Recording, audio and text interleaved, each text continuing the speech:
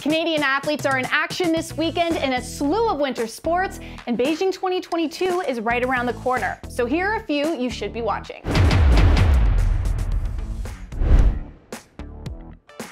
Defending 2018 Pyeongchang gold medalist Cassie Sharpe is back after a nasty knee injury.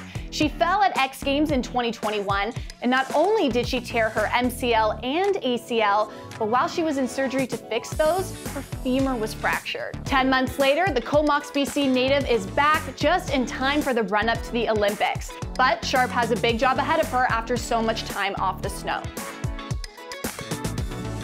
Canadian mogul sensation Mikael Kingsbury is looking for a 67th gold World Cup medal after exercising old demons last week in Finland.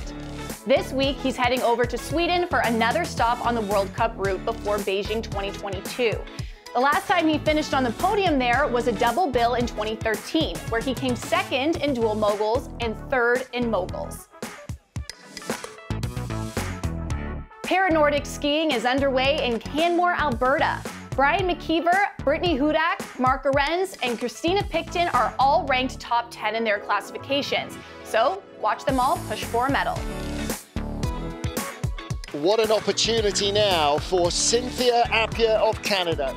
Toronto's Cynthia Appia is fresh off her first World Cup medal as a pilot last week in Altenburg, Germany. Facing her former pilot and Canadian teammate Kelly Humphreys, who recently switched to represent the Stars and Stripes, the two pushed each other right until the end.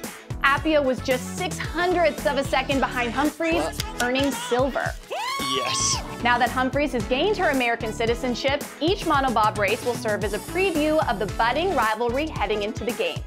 You can watch all of this on CBC Sports Weekend broadcast or stream it online.